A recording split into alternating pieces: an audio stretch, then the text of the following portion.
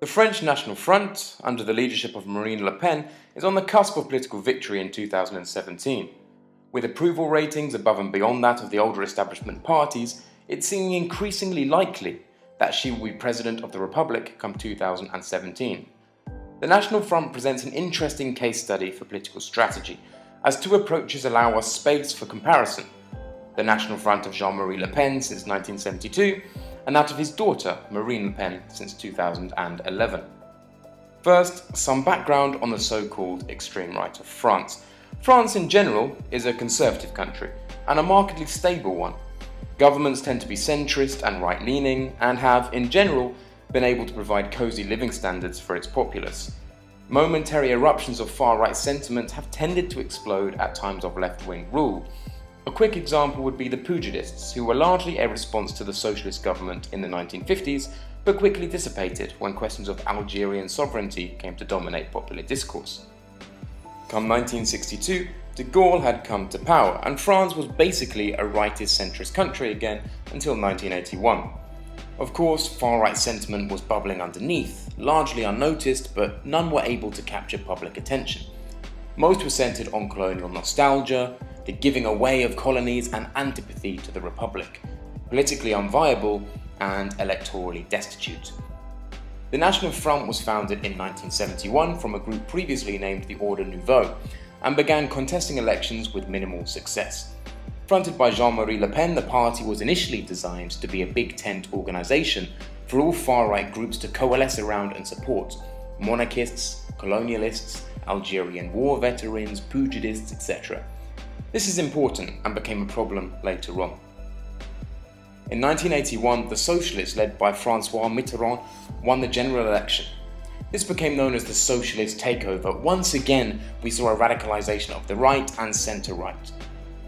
Traditional conservative groups aligned with the Front National, and the result was an election to a local council, a breakthrough for Le Pen. Then came 1986, in which the Mitterrand government temporarily changed the French electoral system to one of proportional representation, which allowed for another Front National success in a legislative election, garnering 10% of the vote. By 1997, the party could call itself the third biggest political force in the country. And in a shocking turn of events, come 2002, Le Pen reached the second round of the elections, beating the socialist candidate. Though, frankly, this can barely be called a partial success.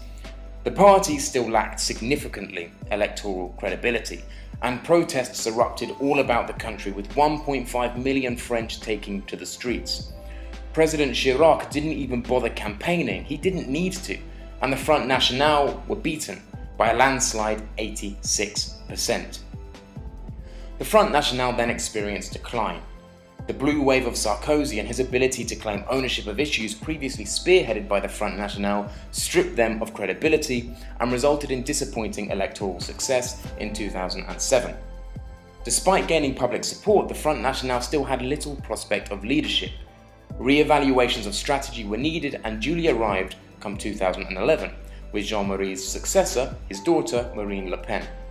Come 2011, according to a Les Echos poll, the majority of the French public viewed the Front National as a party like other parties. They'd gained legitimacy.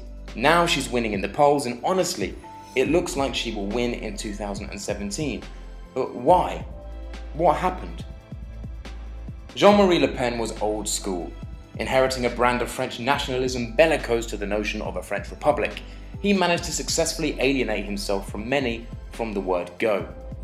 Made up of a coalition of staunch Catholics, monarchists among others, the Republic was seen as a representation of regicide and laïcité, or secularism, never fully embraced by Jean-Marie's party.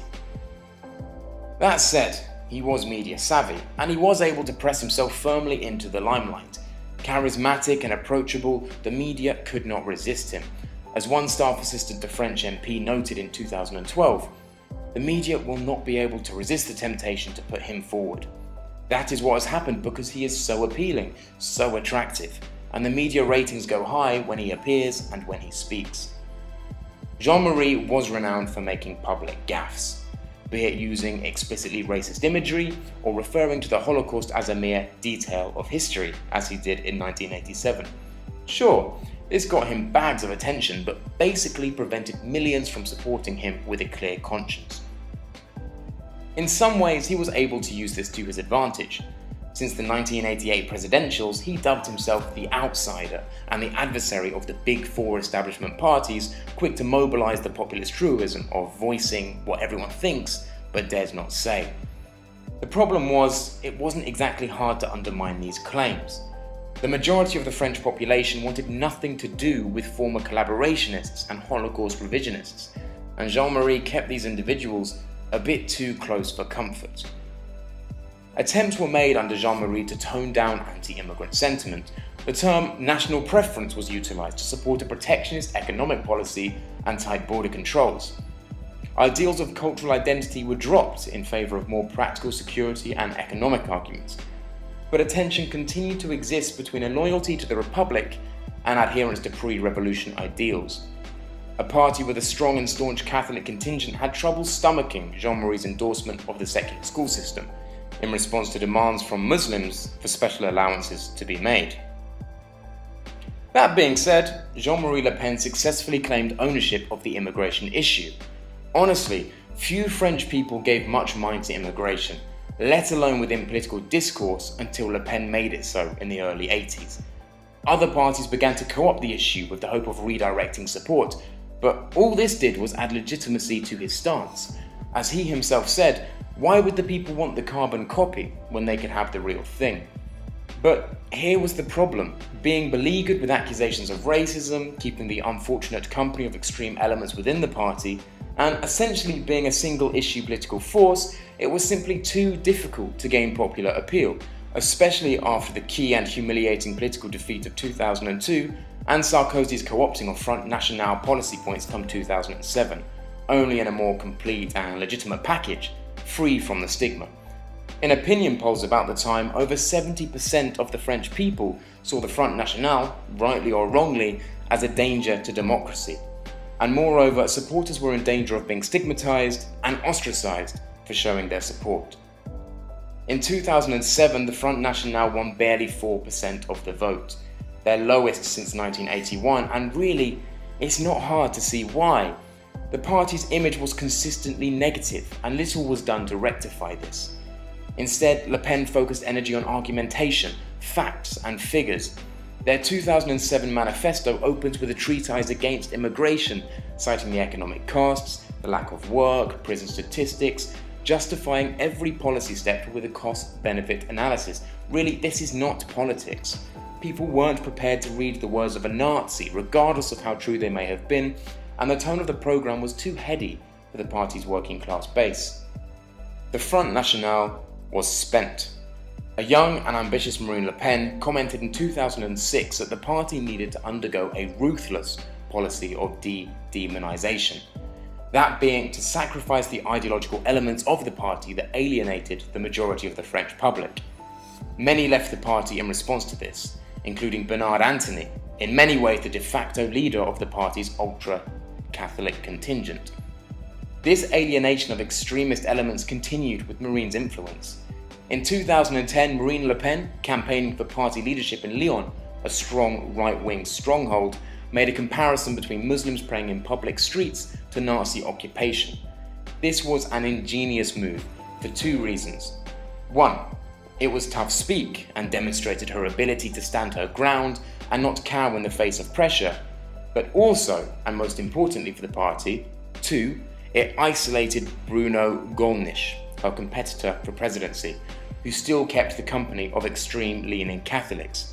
Of course, this comment sparked a media furore, but Marine was able to frame herself as a defender of the Republic, of the values of equality and secularism, so central to the values of the French state. To emphasize, come early 2012, Marine's rise to presidency of the party, she ceased to label the Front National as nationalist, and instead labelled it as an explicitly Republican party. The process of de-demonization continued unabashed, with steadfast perspicacity. After expelling young activists seen performing the Nazi salute, Marine Le Pen issued a statement. Radical, grotesque and anachronistic groups such as ultra-Catholics and Holocaust deniers have no role to play in the party. and went on to state that the Front National will not be used as a platform for their obsessions. Anyone that disagreed with the vision was purged or isolated from the party. In many ways, this was a step that Jean-Marie himself had tried to implement, but his failure was going halfway and not the whole hog. Sure, Jean-Marie Le Pen attempted to moderate his language and even gave populism a go a couple of times, but it was never hard for the media to bring to light shady associations and accusations of anti-Semitism. Marine ensured that this was impossible and reaped the electoral dividend come 2012. Not only that, but she recruited new and young upstarts to run in local elections, more in tune with her ideological vision of de-demonization. Le Pen rarely addressed the issues of immigration directly, and instead focused on other issues resonant with the French people. Again, this requires going back to the notion of secularism, the secularism the Republic has prided itself on. Rather than posing immigration as a threat to an ethnic or racial identity, Marine framed it in terms of a threat to the values of the Republic itself. For example, Marine draws no distinction between Christianity and Islam, and supports the utter banishment of all religious expression from the public sphere. Now, for Christianity, this makes little difference. It's had to obey these rules for some time, but these policy provisions inordinately affect those from Muslim communities. Public money should not be spent on building mosques, she says, as this undermines the integrity of the Republic. Nor should halal meat be served in schools. Using a mainstream political talking point like secularism, Marine is able to achieve broadly similar aims to her father, only in a way that the French people are receptive to. Not only this, but her embracing of republicanism shows that the Front National is a party deeply enmeshed in the dominant culture of France. Now, the Front National is a friend of democracy. Indeed, perhaps it's its chief defender, protecting the Republic from those that wish to undermine its values of equality, liberty, and fraternity. Fraternity is important here. Marine is a forthright defender of the welfare state, and similar to the FPO of Austria, claims mass immigration is a danger to its integrity. Le Pen argues that mass immigration reduces social trust and a willingness to contribute on a national level. As she stated in a speech in 2012, one cannot welcome 1 million foreigners in 5 years and naturalize 160,000 without jeopardizing the equilibrium of our public finances. Once again, we find immigration framed not as a threat to abstract notions of racial and ethnic survival, but instead to social cues that constitute Frenchness, framed in a progressive and republican framework. Marine is a populist. Remember I mentioned Jean-Marie's 2007 manifesto, largely consisting of numbers and dry language? Well, Marine Le Pen's party programme for the 2012 election was a populist textbook. The cover, a picture of her, with no mention of the party, entitled "My Project for France and the French," presents herself as the voice of the people and the spirit of the nation. Immigration takes a back seat and is only given a page, sandwiched between financial issues and security. The whole programme is only 16 pages, written in short and concise language, readable by all, and focuses on what actually affects people, like purchasing power, social and public security. The Front National is no longer a one-issue party, but a catch-all party attempting to mobilise as many of the French populace as possible. To put into sharp relief how effective this strategy is and was, after the disastrous results of 2007, within the latter half of 2011 the party doubled in size, and in the 2012 election the Front National attained the largest share of the vote yet, falling just shy of 20%. The core principles of the party really haven't changed, only the framing device. We are most likely going to see a 2017 Front National victory, and it will be thanks to a visionary, able to reinvent a party but stick to a core set of principles mobilised through current and pertinent devices the electorate are receptive to. The story of Marine Le Pen is a political masterclass, and regardless of whatever your political persuasion may be, you can't deny her that.